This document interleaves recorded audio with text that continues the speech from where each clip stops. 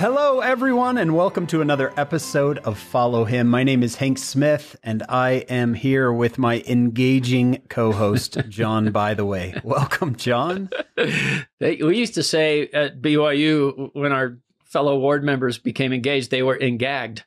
And you could never find them to do their home teaching anymore, too. It was tough.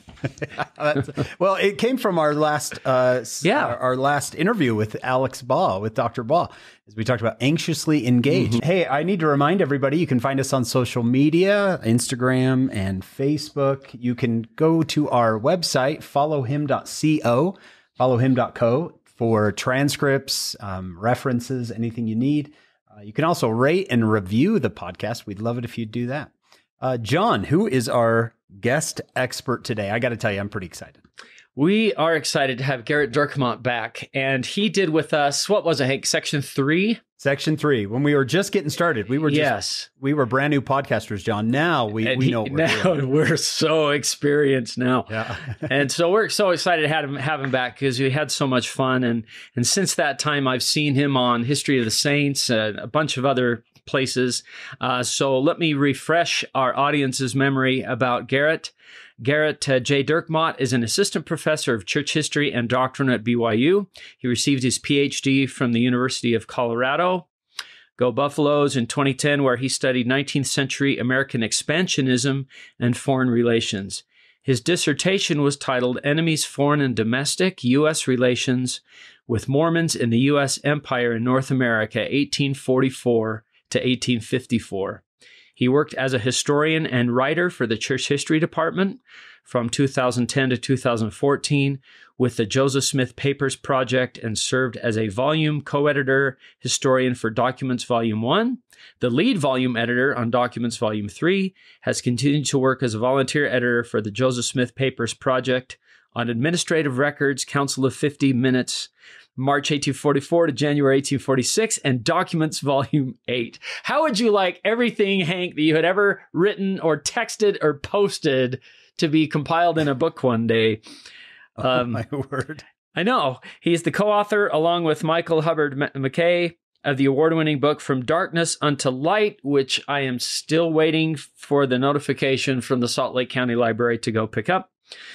Maybe I should just go buy one. From Darkness Unto Light. I was going to say. I was like, John, come on. Joseph Smith. Let me give you the full title. From Darkness Unto Light, Joseph Smith's translation and publication of the Book of Mormon, published by Religious Studies Center at BYU and Deseret Book in 2015. The author of dozens of academic articles as well. Is that enough, Gerrit? Honestly, I'm only enough. I don't think we need to. I'm a third of the way through. Yeah. This is great.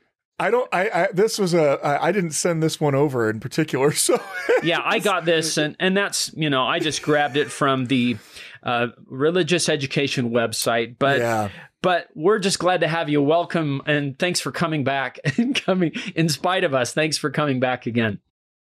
Well, I'm glad to be here. Happy to spend some time with you guys. You knew what we were when you picked us up. Yes. Yeah. It's that snake story thing. I'm carrying you down the mountain now. Well, I would encourage everyone who hasn't heard our first episode with Gerrit, Dr. Dirkmaat, to go back. It's episode 4. Definitely want to go back. He tells some just wonderful personal stories about his degree. He also tells us about the stolen 116 pages. Just really, and his testimony there is just fantastic. So if you haven't heard that one, please, after you listen to this one or right now, go back, listen to that one first. Okay. I have a couple of comments before we get started, John, if that's okay. Dr. Dirkmaat, Gerrit, and I, we shared a hallway for a couple of years at BYU, and I heard some really fun stories, and I thought, our listeners deserve to hear at least one of these stories. So the one I'm thinking of, Gerrit, I'm going to ask you about 2 today, but the one I'm thinking about is one I just don't know how to work in to our interview. So I'm just going to ask you about it. And that is, now I don't want to build it up too much because people might be like, well, that wasn't a great story. But for me personally, I have thought about that story, and people that I've told the story to, I could probably tell it. The people I've told the story to love it.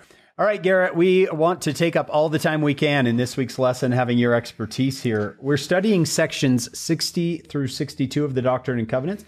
All three of these are received in the first half of August of 1831. So let's back up a little bit. Let's remind everyone what brought Joseph Smith and some of the members of the church to Missouri and what they did there. And now that it sounds like they're going to head back soon. Yeah, well, the culmination of what the early believers all wanted was to know where the city of Zion was going to be built. And there's just it's interesting. If I were to have, you know, a congregation of Latter-day Saints today, you know, write down what you think the most important doctrines of the church are, right? I mean, if you made the list long enough, right, somewhere between having a year's supply of food storage and above right. understanding how to use ham radios would be the idea of a city of Zion. And it's so incredibly foreign, our concept of Zion, right. To what these early believers. I mean, I'm obviously being a little bit in jest there, but my point is, most of us are driven today in our testimonies by, you know, things like Joseph Smith's vision, the Book of Mormon, other doctrines that have been revealed. Many, many early converts to the church are converted specifically because of the idea of a city of Zion, the idea that there would be the city of God, a place where everyone was equal, a place where there was nothing but Christianity and love in it. And so they're driven by that.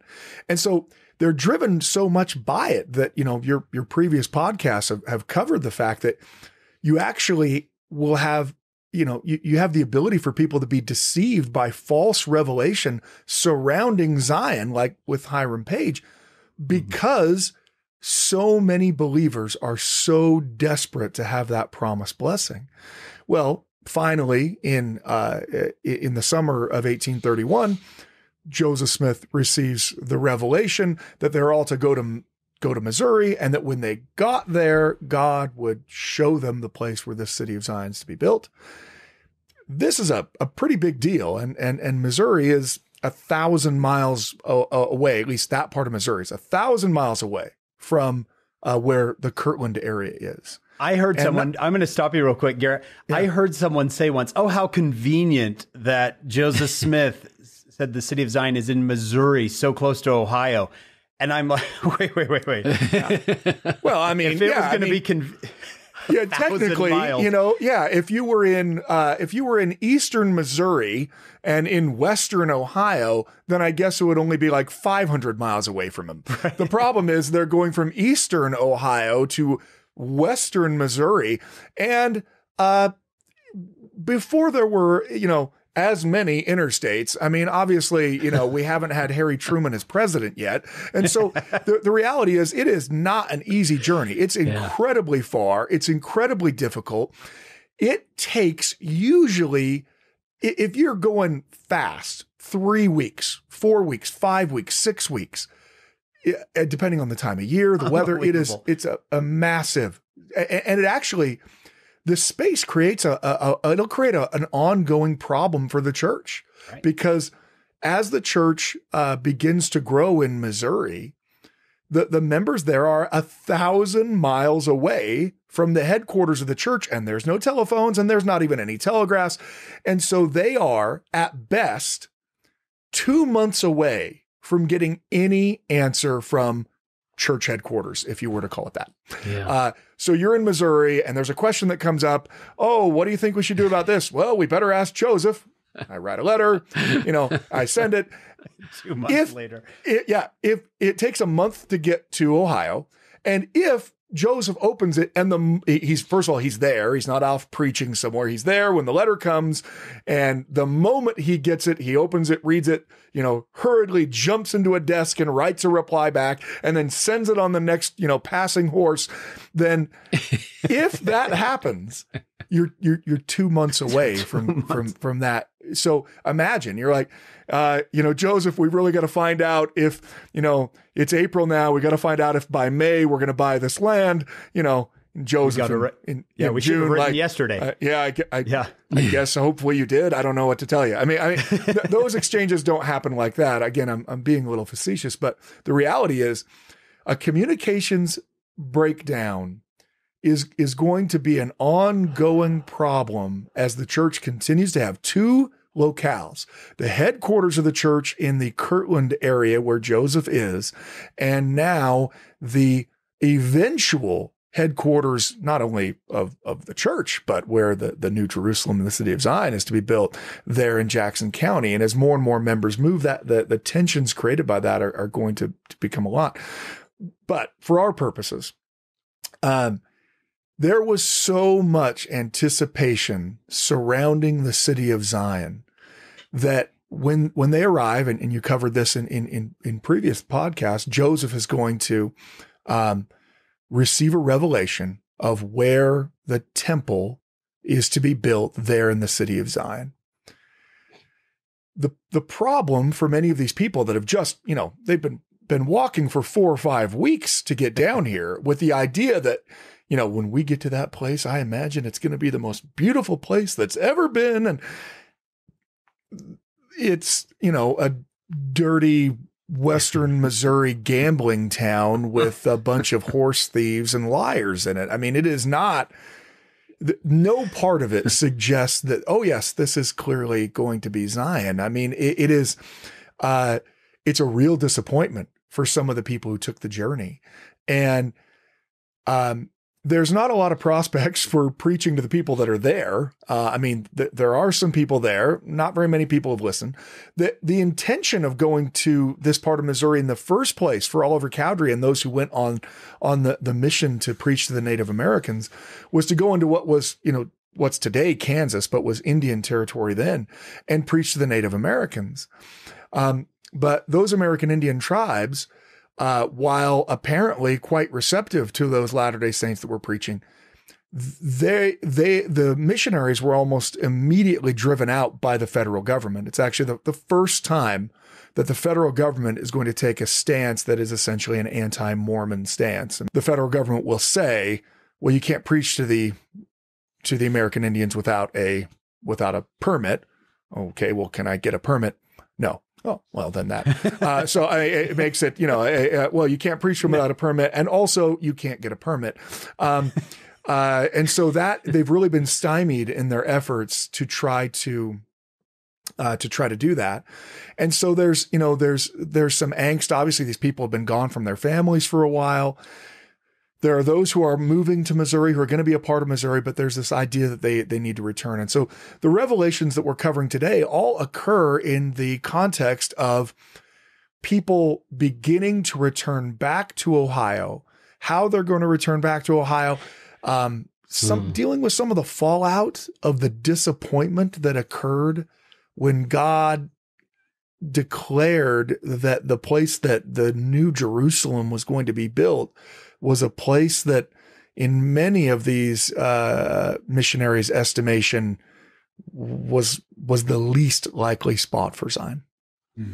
Beautiful place, not beautiful surroundings. Well, circumstances. I don't know. I mean, they didn't have air conditioning. So, they're there in the summer. It's Western Missouri. If you've ever been in, Kansas City in late July, without air conditioning of any kind, I could see the reason why you're like, New York's climate seems a lot better. Are you sure? Maybe we could check on the revelation again. And, Right. This doesn't seem right. Edward Partridge writes to his wife, like, yeah, I don't know what happened, but wow. Yeah. Yeah.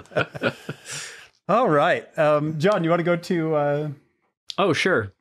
We're on question 4 then. Yeah, I served my mission in the Philippines, and I thought that I had experienced the max of heat and humidity.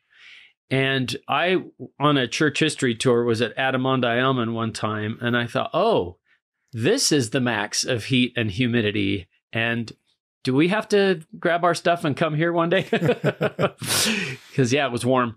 And like you said, they didn't, oh, boy. So let's jump into section 60 and look at some of the content. What are some of the things that we ought to see here for sure, Gerrit? Well, I think the background of section 60 is this, the question that is, how are we to return, or are we to return back to Ohio? I think John Whitmer, when he writes the earliest heading we have to this revelation, he just calls it "Directions to some elders to return to their own land" is the background that they have for it, and the reality is all these men had been called by revelation to go to Missouri and told how they were to go to Missouri and told, how to preach along the way.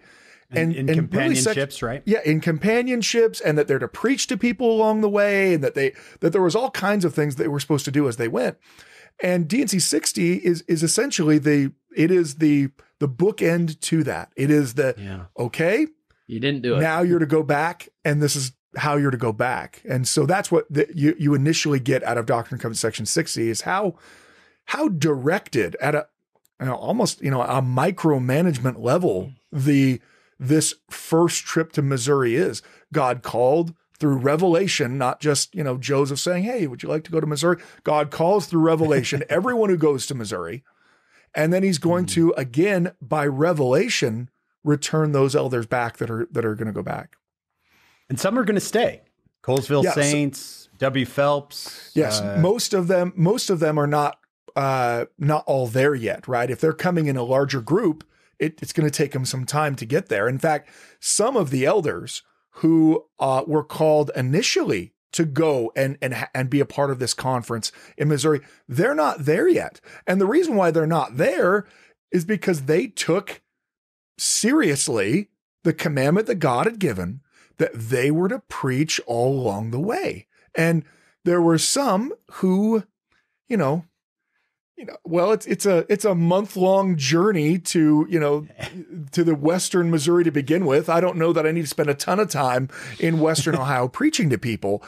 And so that's actually going to come out in some of these revelations. The Lord is going to chastise people for the fact that, some of you didn't really make the effort that I wanted you to make in trying to preach the gospel on your way down here. Instead, you got down here quick and you hid your talents under the bushel, and your candle under it, but you hid your talents, and you mixed your parables there. That was really I did. I mixed my parables. That's what happens when you have not a very good scholar on. But the reality is that they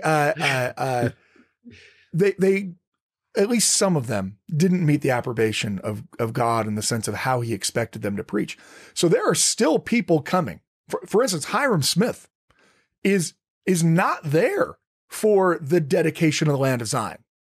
He's still coming because he was actually taking his time on his way down, preaching the way that he thought they were supposed to. So there are most people that are going to be permanent residents of Missouri. I think we all know there are no Mormons that end up being permanent residents during this time period, but the ones who plan to stay there until the millennium, only to be driven out by mob violence, most of them are going to be arriving later. This initial missionary group is coming with primarily just the men who are going down there. A few of them are going to stay. Most of them are going to go back. And then the larger groups of actual migrating Latter-day Saints families, they're going to be coming later in the year. Okay. All right, let's go into section 60. Gerrit, what do you see here? I think part of what we talked about there in some of the initial verses, right? God says that he's not well pleased, right? For those people that wouldn't open their mouth. Why? Because they had a fear of man.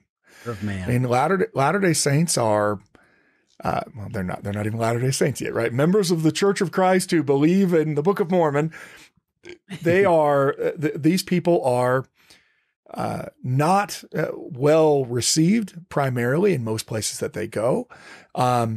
So you could see how for some of these people, it was a very difficult prospect. And, you're on this really long journey that is arduous, that's in the middle of the summer, that requires a great deal of physical effort. you start preaching to a few people, they, tell you very unkindly to move along. You can see how quickly, after the first couple 100 miles that you might say, you know what? Even if I go try to talk to those people, they're not going to listen to me. So if they're not going to listen to me, even if I go try to talk to them, I'm not going to expend any more of my effort to do that. And probably there's a lot of people who've served missions in more modern times who've had similar thoughts, right? I went to Wisconsin on my mission. There were very few people who ever listened to us at all. And certainly a thought would arise all the time, like, look, whether I spend the next 2 hours knocking on these doors or not, the result's actually going to be the same. Yeah. Only my hand will hurt more. I mean, but there's no, so you reality is that you can see how continual rejection can help fuel that kind of apathy towards preaching. I remember as a missionary, I was like, oh, I just kind of avoid this confrontation, right? Avoid this awkward moment. And that, to me, that's fear of man, right? I think nowadays I'd probably be a little more bold in my 40s than I was when I was 19. But yeah, I can see that being fear of man. Not necessarily that I'm scared they're going to hurt me, but just scared of the interaction, fearing the awkwardness. I think human nature is such that we are social animals and that we want to be comfortable socially and we want to be liked. And when you're talking about religion today to somebody, right? I mean, if you want to make someone feel uncomfortable, you're like, well, I'd like to talk to you about God for a minute. Okay. Let's dial it back.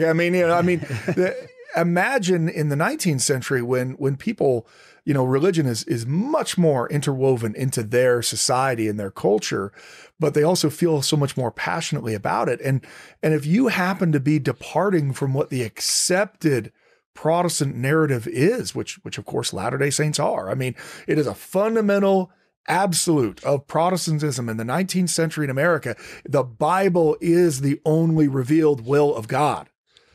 And you have these, Latter-day Saints saying, well, let me tell you about the Book of Mormon. I mean, so their opening line is essentially going against 300 plus years of absolute Protestant bedrock theology, that there could be any truth, let alone an entire book of it outside of the Bible, is just, it's a blasphemy to them. And so my guess is, rather than just disinterested, stares, many of the people reacted to them with a kind of, well, you're a blasphemer. If you're trying to tell me that there's truth outside of the Bible, then you're a liar. You've been deceived. You're a blasphemer. I can imagine we have accounts of missionary efforts that didn't work as well from other times during this era. So, and I think too, we're talking about the fear of man, but this is, like you said, this is the frontier too. It's not like there's a cop around every corner to help if things. I mean, I don't know if they were ever physically assaulted or anything, but perhaps threatened. What do you think? Yeah, get off my land. We don't have record of that at this early period. I mean, although the federal Indian agents in the Indian territories did threaten to take all the missionaries to jail in Fort Leavenworth if they didn't get out. I mean, so they are getting that. I don't know if there are any specific threats, but I think more it's a matter of, no one's listening, but it is a very rough place. I mean, I think it's one of the knights who explains that, the only way that you could tell the difference between the Sabbath day or not in the area was that the saloons and gambling houses were more filled on Sundays than they were other days of the week. So, I mean, it is certainly it is a rough place to be a religionist. It certainly probably does not help that these are primarily, almost exclusively, Northerners coming into what is a hotly contested Southern state. I'm not saying that they're preaching abolitionism all the way, but the reality is they lived in very different worlds. And so they would have been mistrusted as outsiders, even if they were, as Episcopal as the day is long and in an accepted religion. There would have been a great deal of mistrust. They're coming in, they're preaching a new religion. I don't know who they are. And then you add to it this kind of cultural divide between people from New England and Ohio and people from especially contested slave states like Missouri. I mean, I'm sure there were many difficult encounters. So the saints there, did they know that Joseph had been pulled out of the John Johnson farm in the middle of the night? Did they know that Sidney Rigdon had been so dragged they don't by know his that heels? yet because this is happening before that, right? Okay. What will start to happen in late 1832, in part as a result of Ezra Booth's apostasy that we'll talk about here in a minute, what starts to happen is what I call a rising tide of anti-Mormonism, that it really hits Ohio and Missouri at about the same time. And it becomes violent first in Ohio with the assaults on Sidney Rigdon and Joseph and the loss of Joseph's child as a result. I mean, in 1832, but then it becomes widespread violence in Missouri in early 1833. So here at this early stage in early 1831, I think for the most part, the reason why there's not as much violence is there's very little threat, right? I mean, the reality is if I don't know what towns everybody lives in, but if 6 people showed up from some weird, Protestant sect in your town and started preaching and they started saying things like, we're going to own this town. God gave this to us. And they have obviously a high pitched voice like that. Your primary result, your primary reaction would not be like, well, I guess we've got to go tar and feather them. Your primary reaction would be, they're crazy. Oh, yeah, those clowns are crazy. But, whatever. I mean, there's so few of them. Exactly. Yeah. Generally, what starts to cause physical problems for the Latter-day Saints is that as they gather, the very fact that they're gathering presents political, economic, religious, and societal, social problems that just don't, those problems don't really exist when there's not a large group, right? So that happened in Colesville in New York, right? In Fayette, there aren't any mobs because nobody lives there, right? Except essentially for the Whitmer's extended family. No one lives there today. So in Colesville, when you got to the point that a significant portion of the town, I mean, nothing near a majority, but I don't know what the percent is, and any number I throw out, Larry Porter could later listen to be like, that's not even close. But even if it started to approach 15 to 20%, that is a big deal. That's transforming what your town is. Yeah. It's transforming your relationships in the town. It could possibly transform economies, the local politics. So when it's just, a dozen, 2 dozen people that, are there and then leaving, I mean, the reality is, in order for people to react violently, usually, they have to feel like that there's something that is long-term that they are fighting against. Yeah. I mean, I'm sure initially the people that are there are basically saying, well, this is great, actually, because, these newcomers are coming here and buying our stuff. And we're, of course, charging them outrageous prices because they're just showing up with nothing but desperately want to live here. I mean, I'm sure we could talk to any real estate agent and they would tell you that their favorite client is the one who absolutely has to live in this town no matter what, and it has to be on this street no matter what. Okay.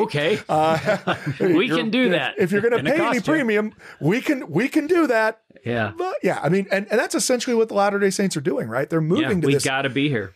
They're moving to this area that is, I mean, literally, no offense to any Latter-day Saints in Kansas City today, but at the time, this is essentially the most worthless land in the United States. It's as far west as you can possibly get.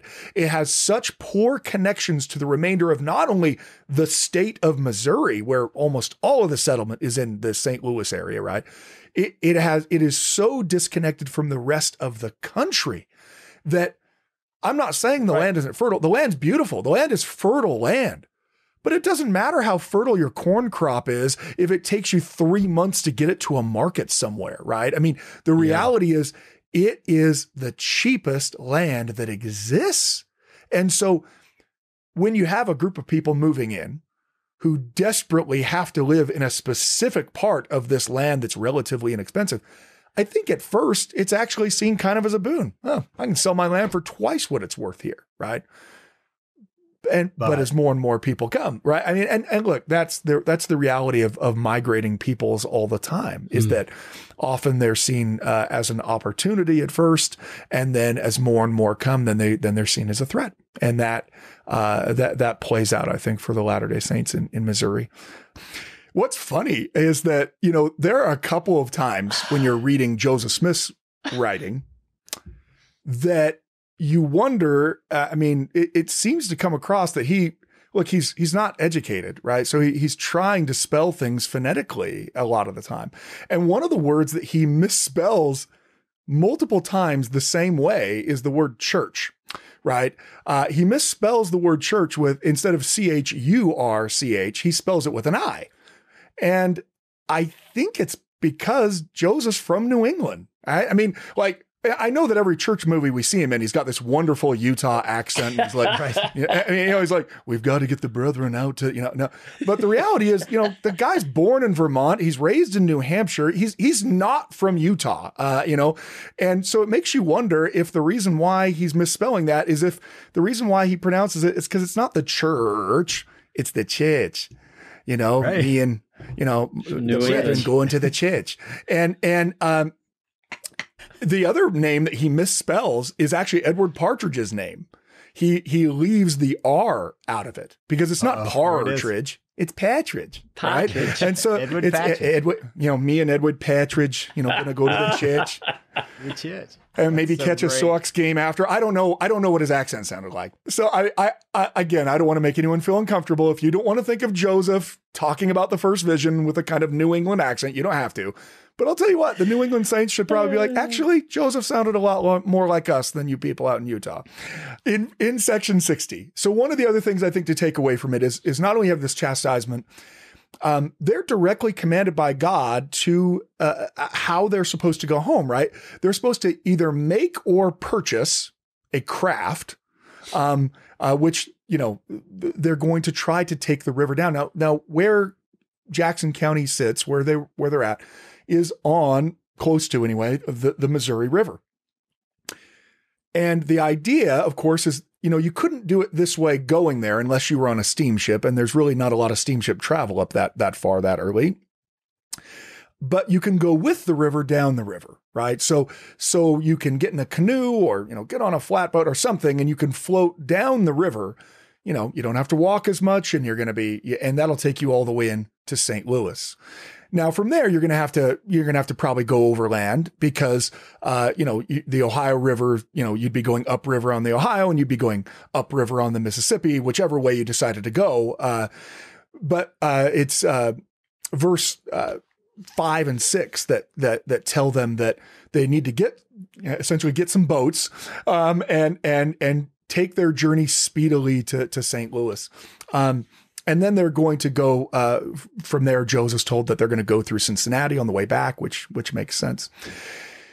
They are told that they are supposed to, again, preach on the way back. The reason why I point that out is they're specifically commanded to get some watercraft in order to take their way back. And that matters because of the sections that follow. At least one of them is directly resultant of the fact that they follow this commandment. They're commanded to take this water route. And the fact that they actually listen is going to, it's going to lead to some issues. I don't, spoiler alert. I don't want to let everyone know immediately, but I think verse 14 is also pretty good. After thou hast come up into the land Zion, and hast proclaimed my word, thou shalt speedily return, proclaiming my word among the congregations of the wicked, not in haste, neither with wrath, nor with strife. So this idea that, again, don't try to just make the journey. Also, not with contention. I mean, that idea with not with wrath, not with strife, that suggests that maybe there might have been some on the way, and to try to make it a more peaceful exchange. But my dad used to quote to me verse 13, "Thou shalt not idle away thy time." He loved that one. Yeah, dads love most scriptures that have the word idle in it. And that was before there was, the internet. So I can only imagine now that right. That's get moving, get working. I remember. Yeah. I think I like the context though, because as Gerrit alluded to a minute ago, neither shalt thou bury thy talent. It was kind of the idle part was not preaching the gospel by the way. Isn't that right? Yeah. And I think, and even when they got there, I mean, I think the missionaries that were already there had, in some respects, kind of stopped trying. I mean, I don't know how many future missionaries are going to listen to this but the reality is, just about every mission you go on, you will find yourself feeling like your efforts don't really matter. They don't bear fruit. And that becomes a really difficult thing. I mean, that it's hard as a human to have negative result, again and again and again and again and again, and to still have faith that your next result might be different. I know we all hear the missionary stories of, like, there I was, it was 400 degrees below zero. My companion wanted to go home, but I said, wait. There was one more house at the far end of that street, and and then that person's baptized, and they become an apostle later, or whatever. Those are the missionary stories that we share with each other all the time, and because they're miraculous experiences. But we sometimes miss like the whole other part of that, and that is, remember I started the story with, we'd been out tracting for 15 days, 15 hours a day, and no one had talked to us at all. That's going to have about impact. That, right? I mean, the reality is, I think Satan tries to convince us that our past failures are in some way indicative or predictive of our future results, and tries to wear us down. And, if you're going to serve a mission, I mean, the reality is, you actually have no idea what person is going to listen next. And you might have been cursed off the doorstep from the last person, and this person embraces the truth of God. Searching for Israel, right? It will speak unto them. I wonder if verse 15 is, I honestly don't know if Parley Pratt is around when this revelation is given, but it says, "Shake off the dust of thy feet against those who receive thee not in their presence, lest thou shalt provoke them." Because we just talked about, might be a reference to DNC 49. Apparently he was shaking the coattails right there. In front of him. And everybody looks at Parley, Gerrit, sections 61 and 62 are not received in Jackson County now, but on the river. Are these the only two sections received on the Missouri River? I think they probably are. At least for right now, during this time period, these are the ones that are received here. I mean, and it's because it's for their journey back. So with section 61, they went and got the craft that they were told to get, right? Section 60, in fact, in section 60. And in fact, Ezra Booth will bitterly complain about the fact that he had to go find canoes, but the group is traveling back in these canoes because they've been told to by revelation. And there's some simmering hostility that's going on. I mean, it's interesting. Like, if you've ever been on a trip with a group of friends, right? You can make 3 days on a trip with a group of friends and things are fine, right? you get 12 or 13 days in, and you don't care how good that guy's Missouri accent is, you've got a problem with it. You know what anymore. I mean? It's Benjamin Franklin, right, who said, fish and house guests stink after 3 days. I mean, the reality is, these guys have been on this arduous trek together to get down there, and in the heat, in the sun, and a month plus journey to get there. And there are some tensions that really start to boil over, in part because of the disappointment that, I think some people really thought that, the city of Enoch is going to come down when they got there, that they'd see the streets paved with gold, and it'd be like a Garden of Eden spot. And then this is where the city would be built. And that wasn't the case. Jesus comes all in a month, right? Yeah, exactly. Yeah. I mean, yeah. Or that, well, of course, because we're God's, chosen elders here, we're going to be baptizing. I mean, there's not going to be water enough in the Missouri River to baptize the people that we're baptizing. And none of that happened. So in many ways, you have this physical exhaustion combined with this, the familiarity, the being with each other so much. And then the temporal really disappointment of, that's not what I thought Zion was going to be. And now look, not everyone complains about the location of Zion, but as you learned in one of your previous, episodes, I mean, it's bad enough that Edward Partridge and Sidney Rigdon get into a massive fight over this. And it's a fight that it will actually take a long time before they ever seem to be reconciled. So you already have some bad feelings among the group that didn't quite. Joseph Smith was involved in that argument as well. Yes. Right? Yes. Because Dr. Partridge talked about that. Yeah. Yes. Yeah. Because Partridge is a businessman. He's got an eye for real estate.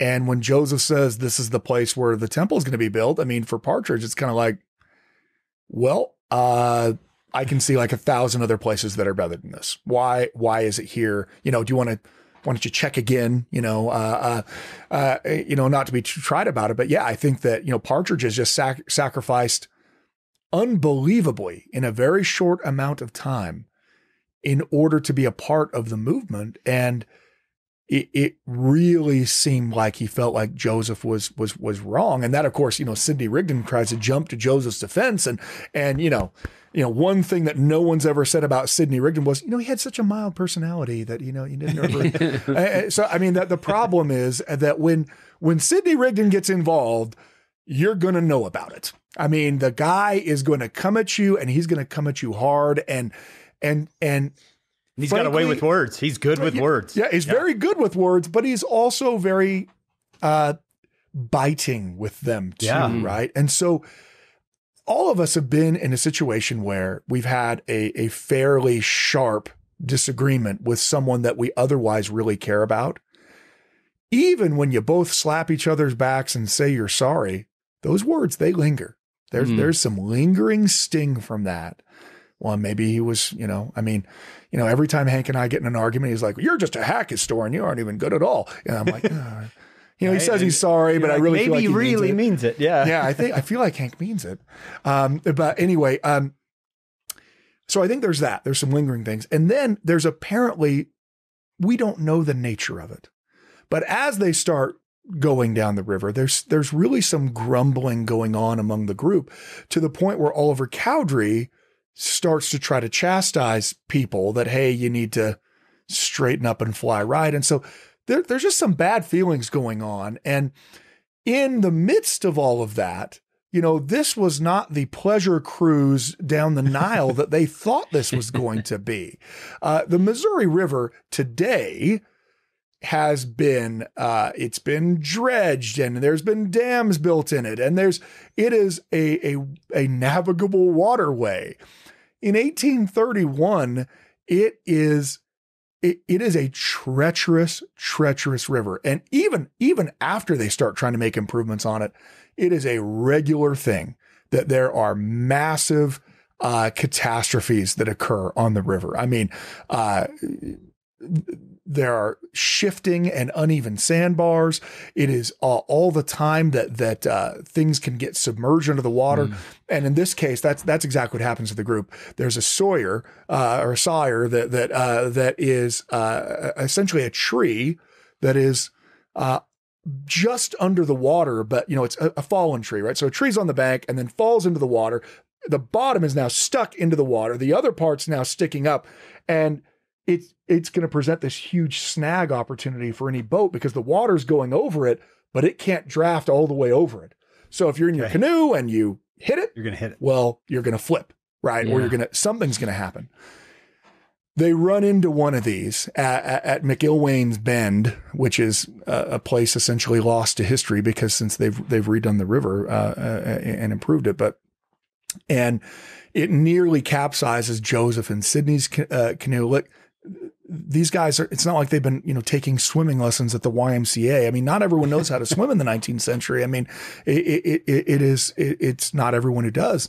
And so it's a terrifying experience. They all make their way to the bank, but not only have they been carping at one another, not only are they all exhausted from this journey, now they feel like their lives were just about threatened. And again, if you're looking for a way to criticize, well, why were we in that boat in the first place? Well, because Joseph received a revelation telling us to be in that boat. So the context of D&C 61 is it's this revelation that's received on the bank of the Missouri River after they've had this kind of, I don't want to call it a near-death experience, but they were certainly terrified with what had happened in their water journey, a water journey that they think that they were only on because God gave them a revelation telling them that they should do it. It's something that God talks about in the Lord talks about in D&C 61. He first starts with verse 2 in saying that whose sins are now forgiven you. For I, the Lord, forgive sins, and I'm merciful unto those who confess their sins with humble hearts. Verily I say unto you that it's not needful for this whole company of mine elders to be moving swiftly upon the waters, whilst the inhabitants on either side are perishing in unbelief. So it was always kind of odd, right? That God kept telling them they needed to take their time and preach to people along the way, but at the same time told them to take this water route to St. Louis. Well, I mean, I don't know if you're going to shout to people as you go down the river. You're like, hey, we're Mormons.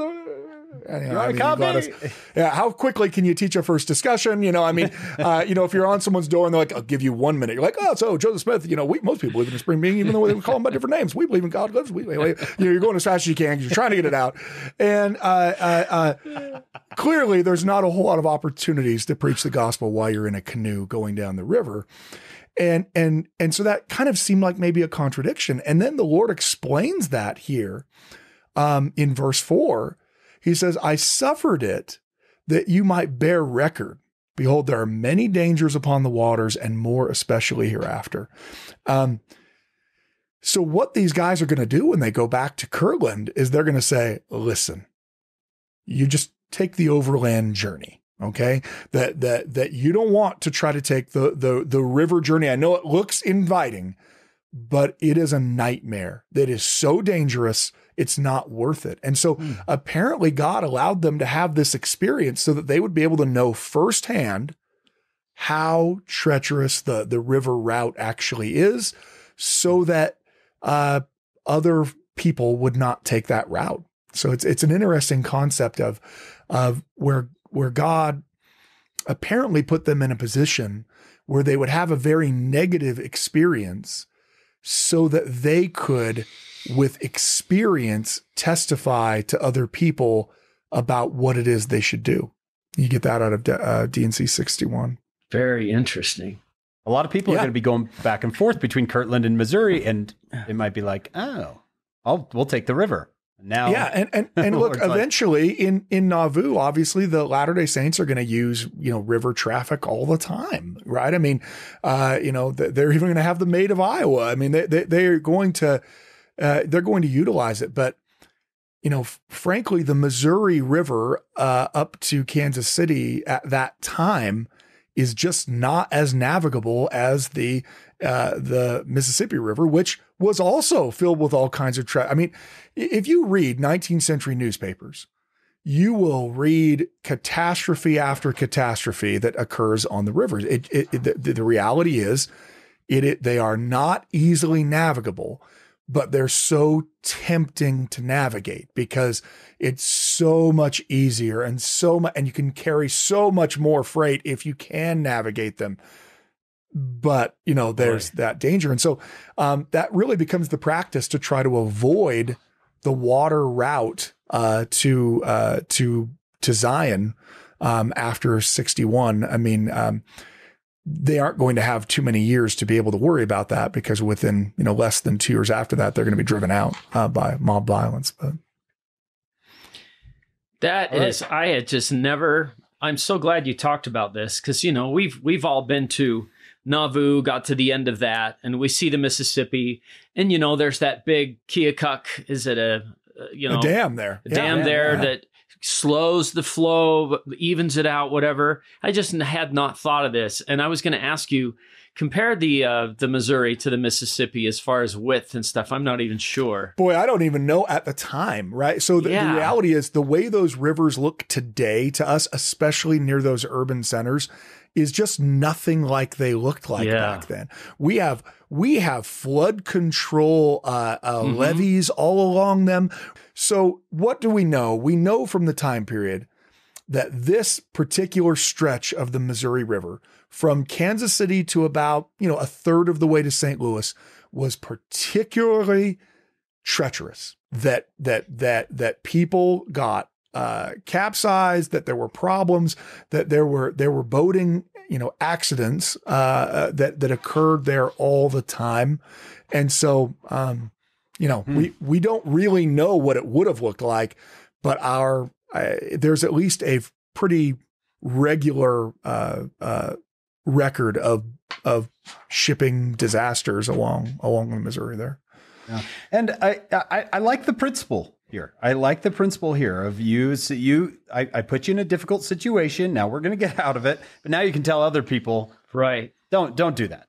Don't go that way. I like that idea. I think the Lord sometimes uses that in our lives. We can learn big time lessons, and He lets us learn them, and then He's going to say, pass that along.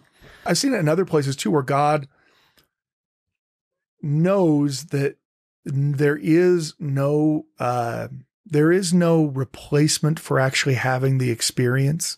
I mean, I guess we could all say that about mortal life to begin with, but in the Council of 50, there's an experience where the saints are trying. I mean, the members of the Council of 50 are trying to write the new constitution for the location of the kingdom of God when they finally leave Nauvoo. And imagine the pressure of, I'm writing the constitution for the kingdom of God, right? I mean, obviously, how am I going to get that right? And at one point, they simply are frustrated, and they just ask Joseph, well, can't you just receive this by revelation? Because anything we write's going to obviously he's going to throw it out anyway. Yeah, it's going to be wrong. So why don't you just do it? And Joseph teaches them that actually, no, you need to create the very best thing you can create and expend all your efforts in this thing. And then I'll receive revelation. And the reason why, he says, there have always been some great big elders in this church who come along, who would criticize. Frankly, if Joseph received the Constitution by revelation, some of the people who thought themselves to be a little bit more intelligent than Joseph would have behind the scenes been like, well, that's not how I would have put it. I don't know. Right. Maybe if Joseph knew what I knew about it, then he probably would have changed it. And so instead, what Joseph says is that it's necessary for the elders to exercise all their efforts in this thing. And then when they see that they cannot get the revelation and I can, they will know from whence wisdom flows. So if you've already expended all of your efforts to do it, then you can't, when Joseph receives it, go like, well, that's what I was going to say.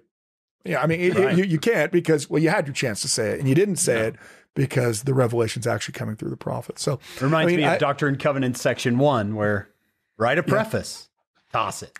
Yeah. Well, and I think that's exactly. They tore it to shreds. They don't say that specifically in the Council of 50 Minutes, but I think that the men involved who asked Joseph to receive it, I think that's exactly what they have in their mind. I mean, because it's W.W. Phelps, it's John Taylor, that they know that was the case with the preface to the Book of Commandments, which became D&C 1, that, they tried and Joseph eventually received the revelation. Well, let's just cut out the middleman here. Let's not try and just have Joseph receive the revelation. No, it's good for you to try, because then you can see. Then you can see. Yeah, there's just a question that I haven't done as much reading and studying as you have, Gerrit, but that maybe we overdo the idea of the destroyer riding upon the waters. Was it specific to everything that you have just taught us about the Missouri? Is there more than that? Do we overdo it? And did W.W. Phelps have He has a vision where a vision of it, right? Yeah, he's the one who sees the destroyer riding upon the water. I mean, it's unclear exactly when he sees that. If he sees that while they're going through their crisis of nearly being drowned in the river, and that would make sense that that's when they see it. But it's actually, it's not a solely W.W. Phelps vision. While he's the only one who sees it, there are other members of the group who say they hear it, that they can hear this interact. I'm not entirely sure what the destroyer Satan sounds like, but whatever it is, it was such that they all experienced this. So you can look in the History of the Church volume; it will say that the other brethren, heard the sound but didn't see the vision. So interesting. I personally, and maybe I'm way off here, Gerrit, you can correct me, but I think we've taken the idea that Satan controls the water. I remember hearing that as a missionary. Why can't missionaries swim? Satan controls the water. I'm like, why do we baptize people in water? Why do we have the sacrament with water? Right. I always use it as an excuse. Why do I shower? Satan controls the water. Yeah. It's easy when you have a practice that's in place to then try to find scriptural reasons for that practice that exists. If that's what the prophet wants us to do, then that's what the prophet is going to tell us to do. And we have to be careful because even though sometimes our looking beyond the mark is spawned by fervency, right? It's spawned by a desperate belief. Sometimes we get so enamored with what we think is going to happen that when that thing doesn't happen, it becomes a faith crisis. We see that with Zion. It's certainly what happened with Ezra Booth. Ezra Booth joins the church because he sees Joseph Smith heal somebody. He's a Methodist minister, so he's certainly he's educated. He knows the Bible. He is very skeptical of whatever it is that these Mormons are selling, right? But he witnesses Joseph Smith heal someone's paralyzed arm. Well, that's a pretty big deal. And to him, it's essentially irrefutable. He buys into the idea of Zion. He buys into he's a member of the church. He's an elder. He's going down on this mission. But in his mind, he had built up that they would have ridiculous amounts of success preaching, that everyone would believe this, and that essentially Zion was going to drop down out of heaven, that when they got to the spot of the place, it was going to be the most beautiful place that ever existed. And it was a dirty frontier gambling town filled with houses of ill repute and saloons. I mean, it was nothing that he'd expected. Now, the thing is, Joseph had never said that. Joseph had never said, hey, we're going to go down to Missouri. We're going to baptize seriously thousands of people on the way, folks. So it's going to be, but that's what he had come to believe. And so when his projected reality failed to match the actuality of circumstances, it caused a faith crisis for him. It seems to not help that there was the bickering and difficulties among the elders. I think he thought, the big argument between elders of God should never have a problem with each other. Yeah. I mean, clearly, right? Because Christ's apostles never argued about things. I mean, obviously they did, right? I mean, the reality of this false expectation can really cause problems. And, I think that's... Well, it happens today. All the time. I had the expectation of church history.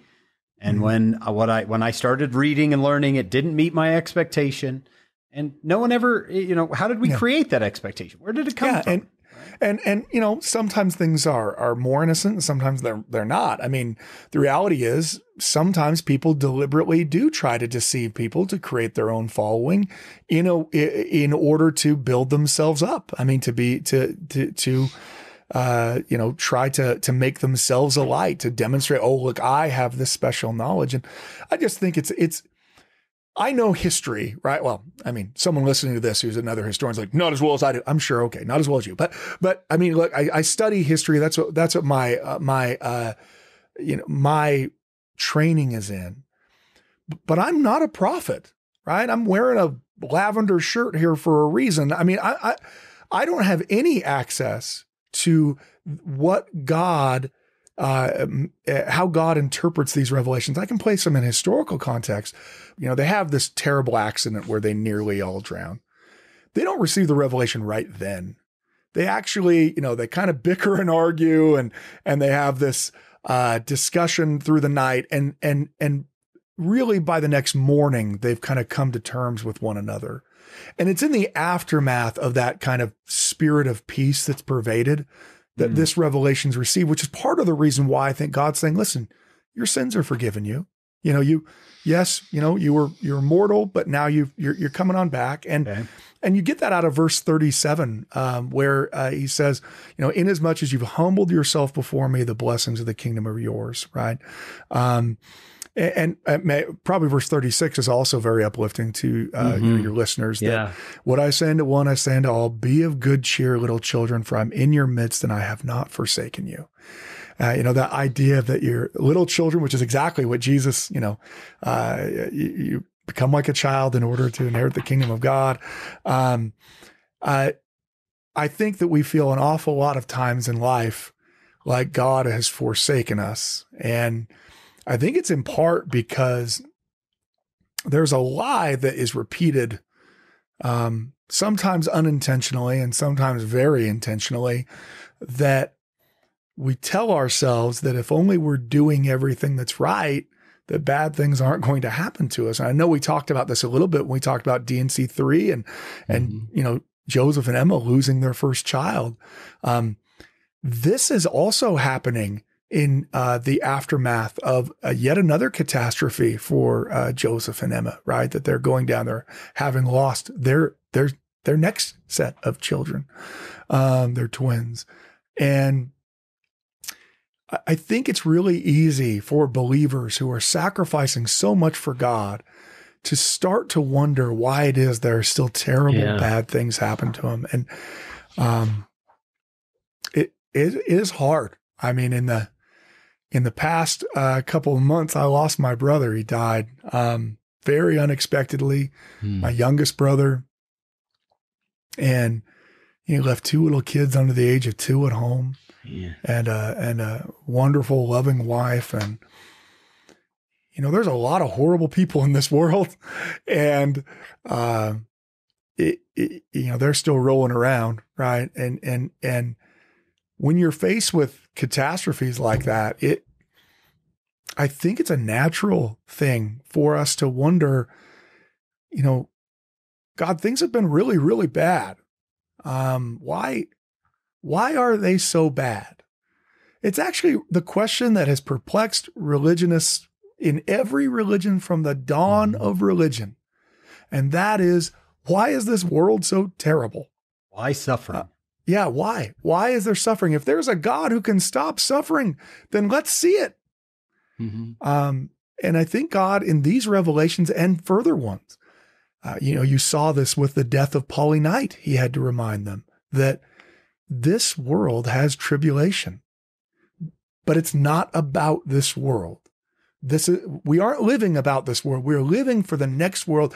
What makes Christianity great, what makes the message of Christianity great, is that while this world is terrible at times, there's suffering at times, there is going to be a time when there is no suffering.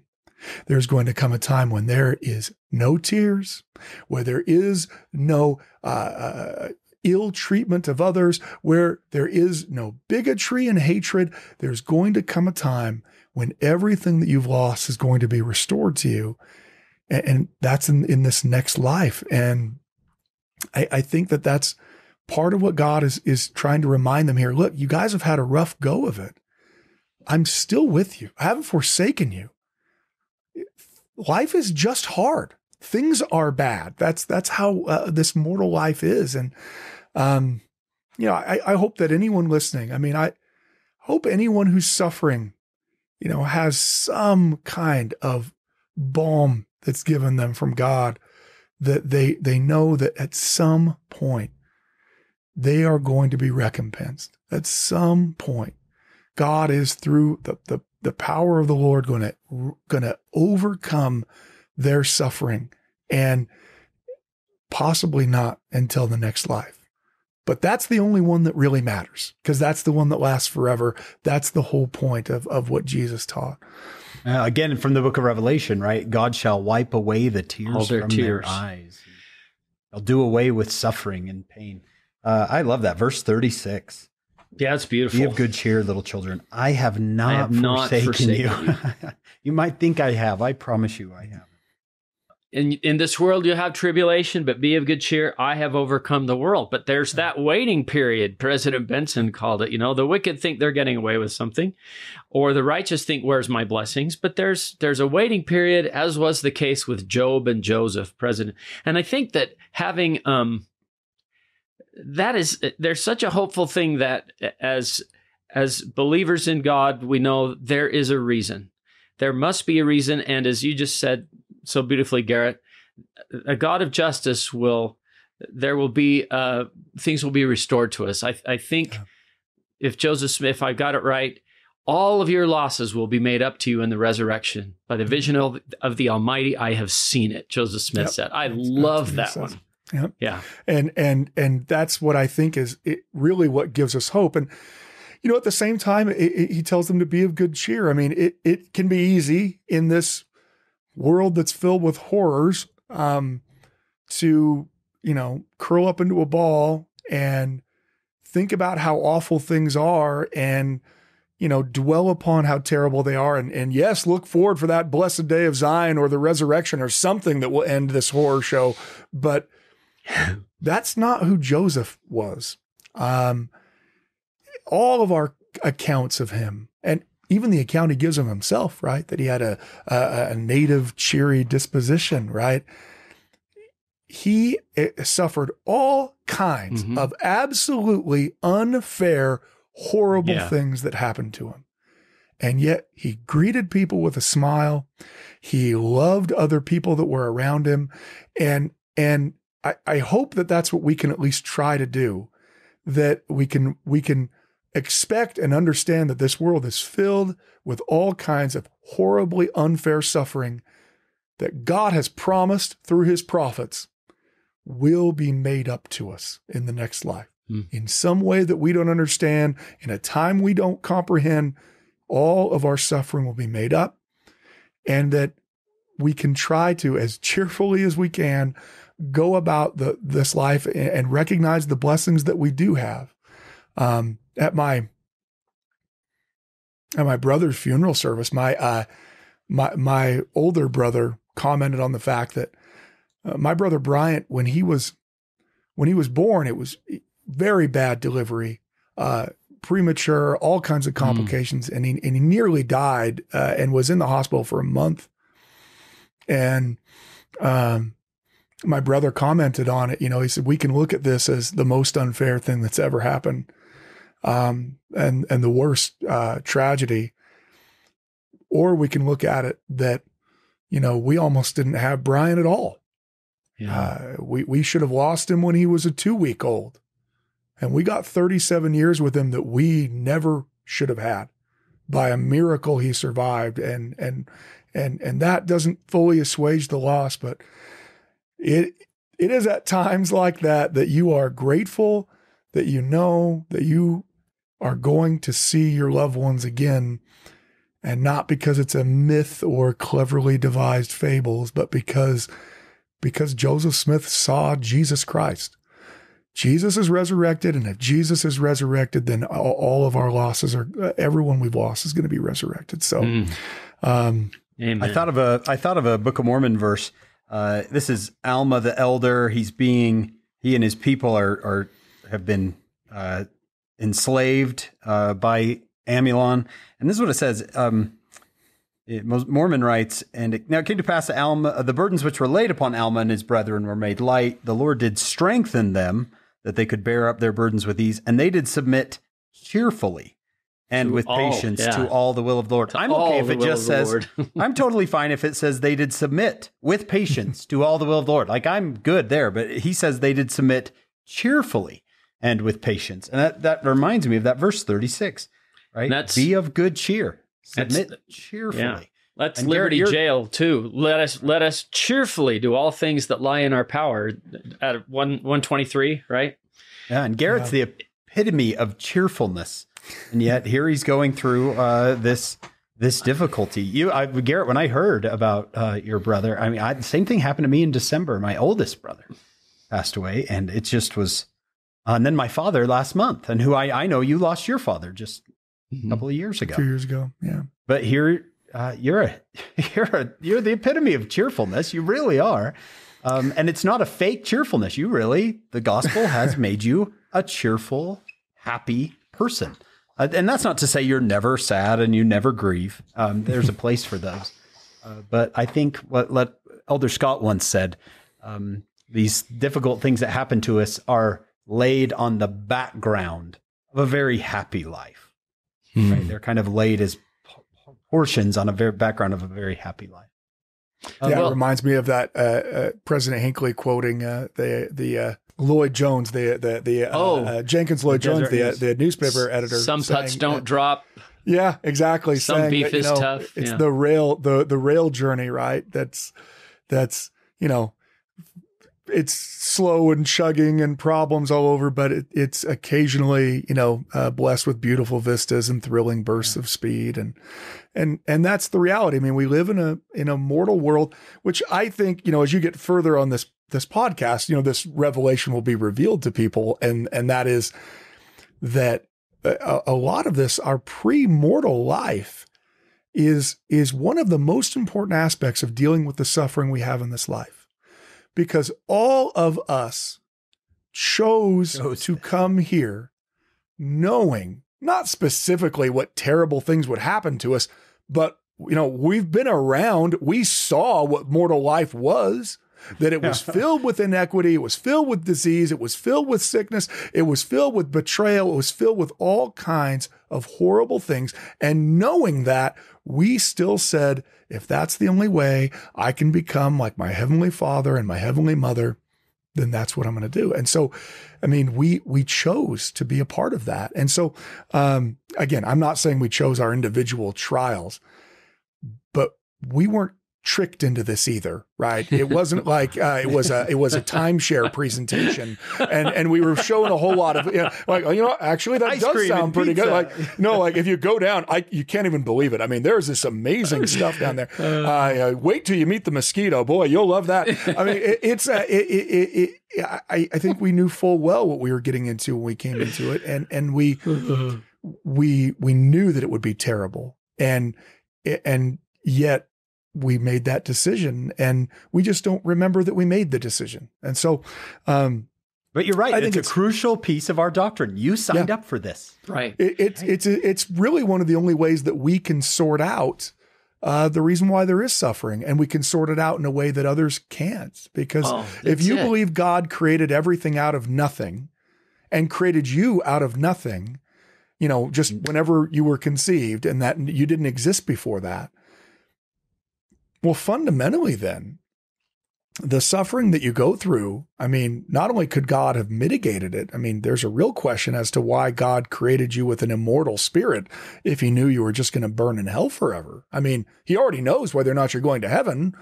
Why did he give you an immortal spirit then? Right? Like, I'll create you out of nothing for my own will and purpose. And also you're going to burn in hell for eternity. There you go. I mean, right. Like, not only what kind of being is this? Right. Yeah. What kind of being is that? So as that starts to be revealed more, the idea of this pre-existent life in Joseph's revelations, I think that helps an awful lot. That this is not our beginning. This is Act certainly 2. Isn't our end. Yeah, certainly isn't our end. It's Elder Neil A. Maxwell. I believe that was him that used the phrase about the knowledge of the premortal existence as a wonderful flood of light. Yeah. That sound familiar? And it changes everything. We're in the hard part, and it's a very short part of this long existence and this little testing. President Packer, you remember the play and the plan? He called it Act 1, Act 2, Act 3. And we're in Act 2, and he said it's characterized by tests, trials, temptations, and even tragedies. Nowhere in Act 2, he said, appears the line happily ever after. That's reserved for Act 3. Yeah.